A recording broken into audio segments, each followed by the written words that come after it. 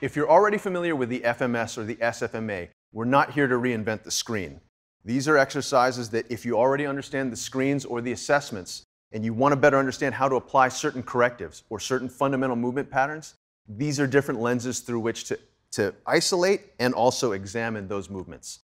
What you're going to be looking for as a movement-trained professional is which of these exercises, which of these positions do your clients, do your patients, do your players have the greatest ability in and greatest struggle with, especially when you can identify an asymmetry. Left side is awesome, right side not so hot. That's where you want to work, not into pain.